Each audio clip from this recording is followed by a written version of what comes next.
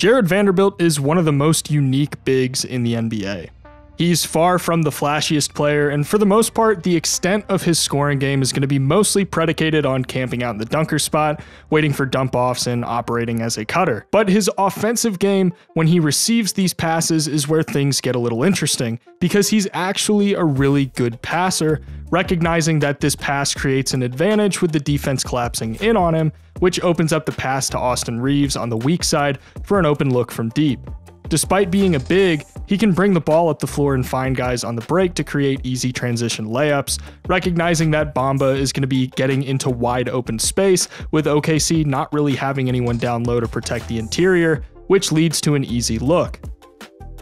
The Lakers are in a 4-on-3 situation in transition, and with AD about to pass DiVincenzo and force Klay to tag him, Vando makes the read out to the corner, with Klay unable to make it out there in time to contest the shot.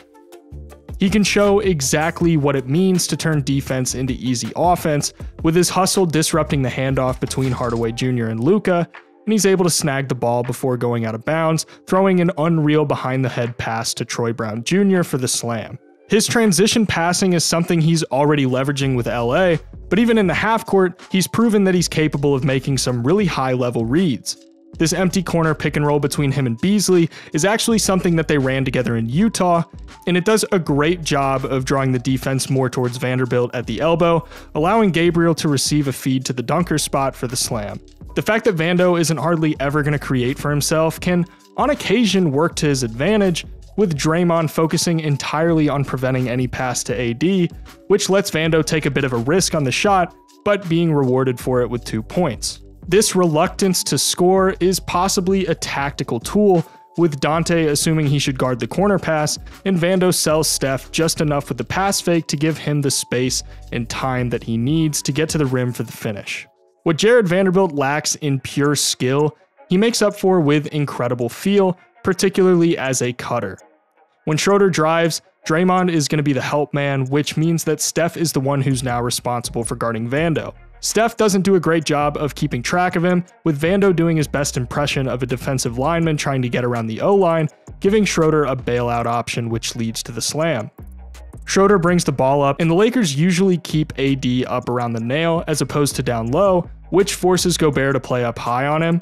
Lonnie Walker is also rotating over to the weak side, pulling Edwards along with him. Schroeder gets Taurean Prince into a recovery stance on the drive, which forces Conley to turn and contemplate stunning on Schroeder's drive, and Vando uses this lack of attention to make the backdoor cut to get some of the easiest 2 points that you're ever going to see. When you can't rely on what you're able to do with the ball, you have to figure out how to make up for it without the ball. And I'd argue that there aren't any role-playing bigs in the entire NBA that do it as well as Jarred Vanderbilt does. Despite not having the most jaw-dropping stats in the world, Vanderbilt's impact can still be felt well beyond the box score. The biggest draw with Vando is his defense. He provides versatility, which is something NBA teams are rightfully placing a ton of emphasis on when it comes to their roster construction. Vando is able to operate in a lot of different ways defensively, being one of the few players that can reliably guard 1 through 4, and I'd argue he can even guard 1 through 5, depending on the matchup at the center position. We saw some of that versatility on display in their win against the Mavericks, with Vando being the primary defender against Luka Doncic.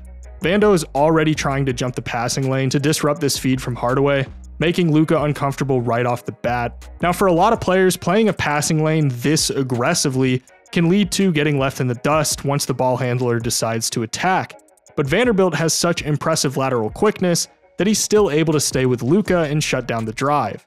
Even when Luka stops to try and get into a step back, Vando decelerates quickly enough to still contest the shot, helping to force the miss. He picks Luka up at full court, and he does a great job of fighting over Reggie Bullock's screen, staying actually a little bit behind Luka instead of in front of him, funneling him into the paint towards Anthony Davis, forcing Luka to rush into a floater that doesn't end up falling. When the Mavericks bring the ball up the court again, we see why it's so important that Vando is willing to embrace the contact when fighting over screens, doing an Oscar-worthy performance to get the call for an illegal screen, getting the Lakers possession with 30 seconds left in the second quarter. His ability to recover after getting beat on closeouts is really strong. When Josh Green gets the ball in the corner, Vanderbilt makes the closeout to prevent the shot and baseline drive. Josh Green attacks his front foot, putting Vando in a disadvantaged situation, but what Vando does is really unique. He spins in the opposite direction instead of trying to make a difficult 180-degree hip rotation, making it to where he's in stride with Green while he gets to the basket instead of behind him. He shuts down any shot at the rim and then provides AD with help to force the miss and get the rebound. This was a really risky way to recover because Josh Green could have simply stopped or done a snatchback, and Vanderbilt would have been left looking for him. But given how strong of defensive instincts Jarred Vanderbilt has, it's entirely possible that he knew it was unlikely that Josh Green would be able to process something like that in time in order to pull off a difficult move like that. His versatility makes guarding pick and rolls an area where he's able to make a lot of money. The Lakers were opting to hedge against Dallas's pick and rolls, with AD coming to meet Luka at the three-point line. And when you look at how the defense is set up here, you might think that Luka has a pretty clear pocket pass to Powell on the roll. I'd argue that this is almost intentional, with the Lakers wanting to give the impression that the pass is available, only so Vanderbilt can be there to jump the passing lane and disrupt the pass to force the turnover. His presence when guarding pick and rolls may not always appear in the most obvious of ways, with it looking like Luka has a clear feed to Dwight on the roll, but we've seen that Vanderbilt can use his 7'1" wingspan to disrupt a feed like that, so Luka opts instead to drive, and Vando is there to contest the shot and help clean up the rebound. I think a good way to summarize a lot of what Jarred Vanderbilt does for the defense from a team perspective is he helps hide a lot of mistakes and prevent them from happening in situations where there's potential for error. This play is a good example. The Lakers are in a little bit of a bizarre setup on defense, and I'm not sure that that's intentional. Justin Holiday is relocating to the corner, with Powell and Kyrie over on the wing and in the corner. When AD comes to double Luka near the elbow, Schroeder is forced to come guard Bullock. When Bullock swings it to Kyrie, Vanderbilt is the one who slides up to guard him, giving LeBron enough time to recover onto Holiday, and the errant pass from Holiday lets Vando get in there and force it out of bounds. On this play, you can see him communicating and calling out the fact that the Mavericks are running a flare into a stagger for Luka to get the handoff, but AD is able to be there on Luka, with Vando dropping into the paint to guard a potential entry pass. Once he realizes LeBron has Dwight covered, he shows on Holiday to make sure Luka doesn't pass to him for a catch-and-shoot three, and Luka's forced into a crowded paint where AD is able to force the miss. The Mavericks actually come close to generating a good look at the rim here, with Green feeding Powell in the high post before screening for Hardaway to cut to the basket, but you can see that Vando shows just enough to deter the pass, forcing the Mavericks to instead go to the DHO between Powell and Green, leading to a turnover. You're offered more room for mistakes with Vanderbilt helping to cover for you on the defensive end, and he can be both a cleanup guy and a focal point of your defense. But there's this misconception that Vanderbilt is a non-factor on the offensive end, and I'm going to disagree with that. While he's limited, I don't think it's fair to say he's any sort of detriment. One of the most important things that Jarred Vanderbilt brings to the table is his offensive rebounding. Simply extending your possessions and getting you extra opportunities is valuable on its own, and Vanderbilt does a ton of that.